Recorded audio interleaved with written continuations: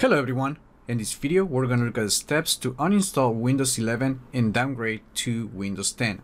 So if you're having problems with the upgrade or you're not ready for the new version, Windows 11 makes it super easy to return to the previous version. However, you can only do this during the first 10 days after the upgrade. After the 10 days, the system will delete the files to roll back, and the only way to downgrade will be doing a clean installation of Windows 10. Also, even though this is a non-destructive process, it is still recommended to create a backup before proceeding. So here's how to uninstall Windows 11 and roll back to Windows 10. First, open Start and look for the Settings app, and then open the app. Then go to System, scroll down, and look for Recovery.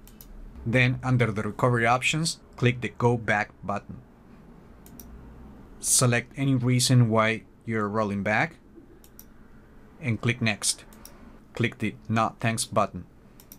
Make sure to read that after you going back, you will need to reinstall some applications and you will lose any changes to the settings that you've done after the upgrade to Windows 11, and then click Next.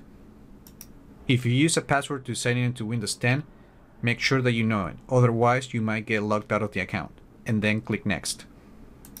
Once you're ready to uninstall Windows 11, click the Go Back to Windows 10 button.